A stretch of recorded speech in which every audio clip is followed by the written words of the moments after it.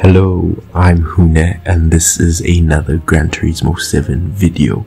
What you see here is Ferrari's F8 Tributo. This has a 3.9 liter V8 making 710 in-game horsepower and 568 pound-feet of torque, pushing all that power through the rear wheels. And this is weighing in at just above 1,300 kilos. She is a beauty. Just looking at the scenery and the car itself, she looks amazing, and even on track she looks good. She looks damn fun. Anyway, this is one of the cars that I mentioned in the previous video to have a very snappy kind of behavior, because she pushes all the power to the rear wheels. She is difficult to handle.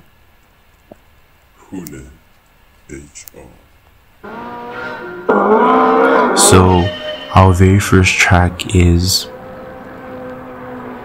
the Red Bull Ring.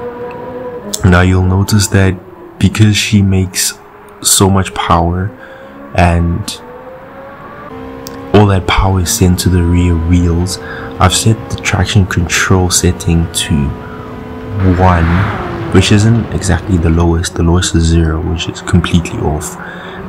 But I've set it there because, you know, it's good for myself to challenge myself and, you know, see how much I can control in terms of the car and its behavior. So with the F8 Tributo making so much power and pushing all that power to the rear wheels, the car tends to snap at you a lot. I really like the interior, by the way. I really like it. Or maybe that it's just, you know, how the game is set up. It really enhances the way the interior looks, because if you look at pictures on the internet, some pictures don't do it justice, but in the game it looks really well. I mean, good. So there the car kind of, you know, went a little bit sideways facing the wall. You don't want that, but I guess I handled it pretty well. But a lot of the time when you're taking bends like this, she wants to go sideways. The car wants to go sideways, you know, snaps and wants to pop the back out. So oversteer happens a lot. Maybe even in you know, traction control level 2, it still tends to want to snap, but obviously because the power is being limited, that doesn't happen as much, if I'm making sense. So that was a full lap. That was rather quick compared to, you know, the previous video with the Toyota Aygo, which that was not fun, given the fact that that's a top heavy car now. I'm just, you know, doing donuts because I actually managed to finish without spinning out. So I'm just like, you know what, yeah. And also the nice thing is that because I do this video, or I do record this video with stock, I haven't upgraded this car, so most of everything is stock, tires and everything. So interestingly, the game gives you sports tires instead of the comfort tires for this vehicle.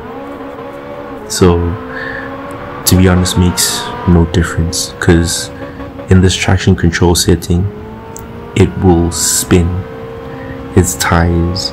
Even in level 1 it will spin. So in level 2 I don't use level 2 because it cuts the power, and you don't want that if, you know, you're trying to get as much acceleration out of the bends when you're pushing out of a corner, right? Entering, obviously you don't want that much power, but when you're pushing out, then you really want that power. Obviously it tends to snap here and there, and even at high speeds. So now we're at Autodromo de Interlagos. Notice around the straight kind of goes sideways, which is what I mean, that I can't explain why the car snaps at you, but that's how the car behaves. That is how the car behaves. If obviously this is how it behaves in real life, I'm sure obviously, you know, the technology on the car itself limits that kind of behavior, and it doesn't encourage dangerous driving, because obviously that would be dangerous on you know, ordinary roads. This is a track, so there is a lot you can do on a track. However, on normal city roads, you can't just be drifting around, right? So this it was, at least for the most part, I managed to beat all the other times I've set against. So obviously the Civic Type R holds the fastest time so far, as far as lap times are concerned, for those cars that I've completed lap times for. So this car wasn't too bad around this track. It just wasn't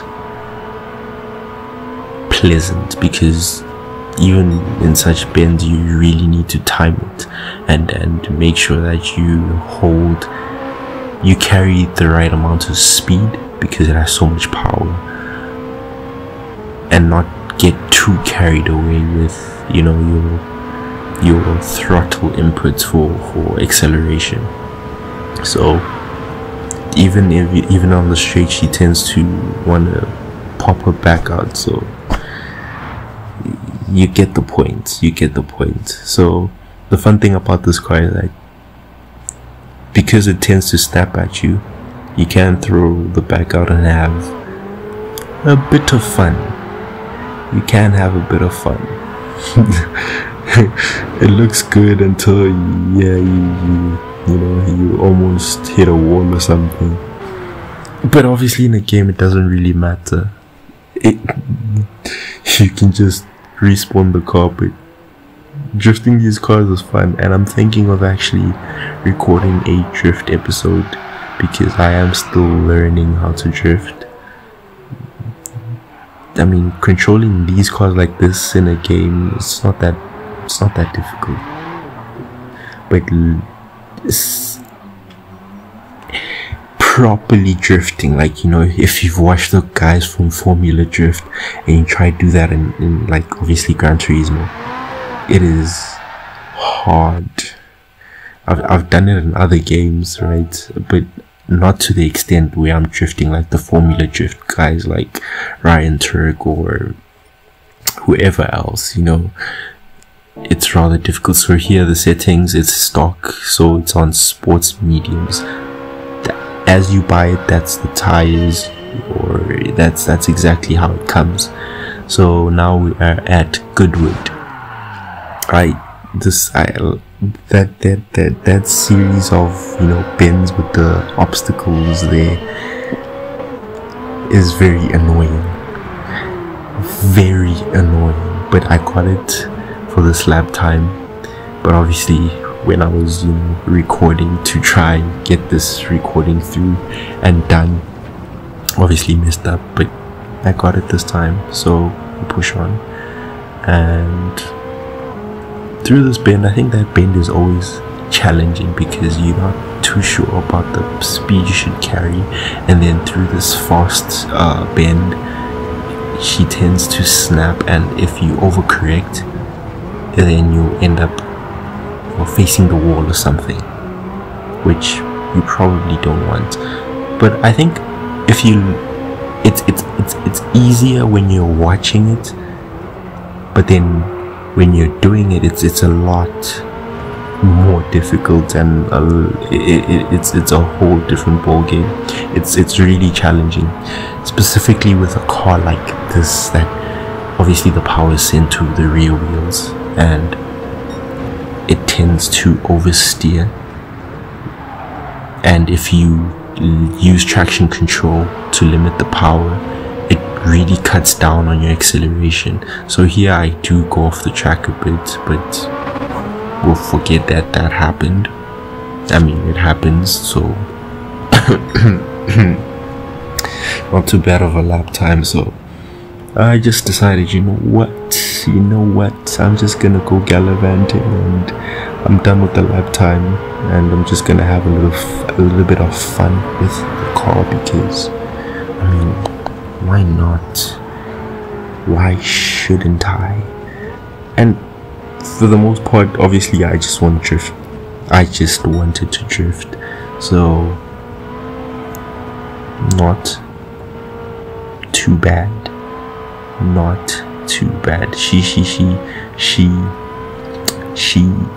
doesn't handle obviously like a drift car. She's more of a, I can't even say a track car.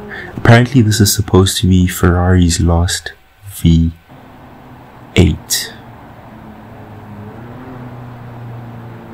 I mean, me personally, I don't care anymore, you know. The V12s, the V10s, those cars can go. Obviously, you know, cars like the LFA are gonna be remembered for the way they sounded, right? Which obviously is an iconic car, as it is the Lexus. So I'm all for electric cars. I'm not saying that the combustion engine sucks or is anything bad. No, I'm just saying that for the sake of the planet, electric is the way. But obviously I would at some point love to hear a screaming engine behind me, because this is a mid-engine supercar or sports car, depends how, but it is a supercar, but regardless. So I found this little patch in the game, on this track, and I decided to go drift. And not too bad. The Honda Civic Type R is no longer the faster car, which is obviously expected. So now we're at Dragon Trail International Raceway, and this is where she really got to stretch her legs and really put down all that power, even though it is super sketchy. But it's not the hardest car to control. But I think I did okay. I do believe that maybe with better tires I could get better lap times with literally just that. I don't think I need to add downforce or anything like that, just better tires. She brakes well, I think. Yeah, she does. The FA Tributo brakes pretty well, so can't really complain in that department. Through these bends, I struggled that I had to do this several times, excuse me. So I eventually got it, and she is flying. And with this bend, I really had to be careful not to, you know, put all that power down, because I will either spin out or start facing the wall. Like that, I hit the brakes, and that did not happen. Yeah, it did not happen. And I think with this track I got frustrated because the car tends to oversteer a lot, that I simply just told myself, you know what, if I get the lap done, I get the lap done. However I get it done, it's yeah, that's that. I'm not gonna try fight it, because this car makes way too much power for those tires. The grip is not there. It is not there, especially through the bends. So that is Dragon Trail. So thank you guys for watching. I really hope you enjoyed this video, and stay tuned for another video which I am really excited about. This one is rather different but fun, so I really hope you guys enjoyed this video. Give this video a like and subscribe, turn post notifications on as well, so that you're notified whenever I make an upload. Thank you guys for watching.